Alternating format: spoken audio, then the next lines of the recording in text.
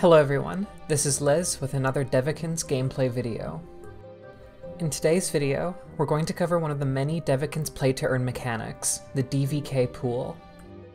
The DVK Pool is one of the main DVK sources during Phase 1, but how does it work? Players will collect mint seeds throughout their gameplay. Mint seeds are an in-game currency with one purpose, to be earned and used towards the DVK Pool. Mint seeds can be collected by several means. Daily chores are a good source of mint seeds. Chores are activities that reset every day, and the more activities you do, the more mint seeds you'll earn, and therefore, the larger your contribution to the pool. Void adventures, which will be added shortly after the closed beta release, are another good source of mint seeds. And the free pack that can be claimed every 10 minutes has a small chance to drop some seeds. From the main hub, players can see the next DVK Pool distribution countdown. The amount of DVK any player earns is proportional to their contribution to that pool. After a pool is distributed, the seed contribution resets. The amount of DVK in this pool is illustrative, and the DVK prize will be balanced from time to time based on factors such as daily active players. After a pool is distributed, players can claim their DVK in their inbox up here. A red dot means that a player has new messages waiting for them. So, let's check how much DVK Goat the Cat earned in this distribution.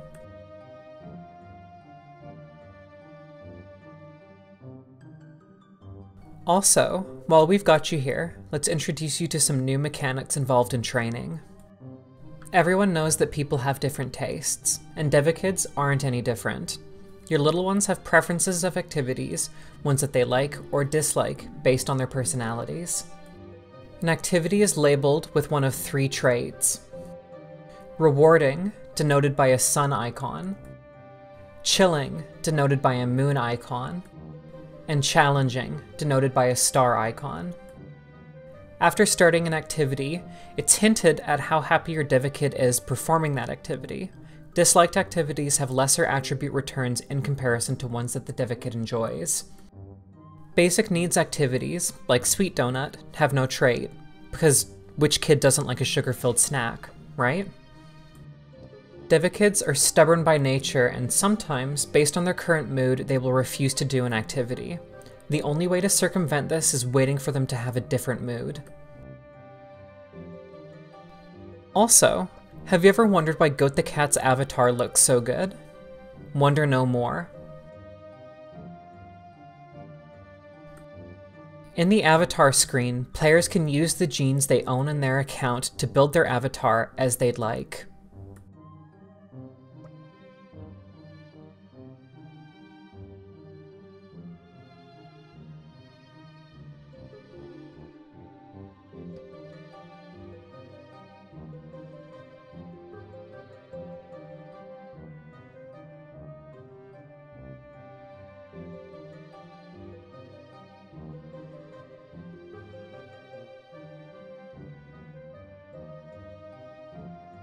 And check that out. After a few small modifications, Goat the Cat is even more handsome now. Once more, thank you for watching our latest gameplay video. This is Liz, signing off.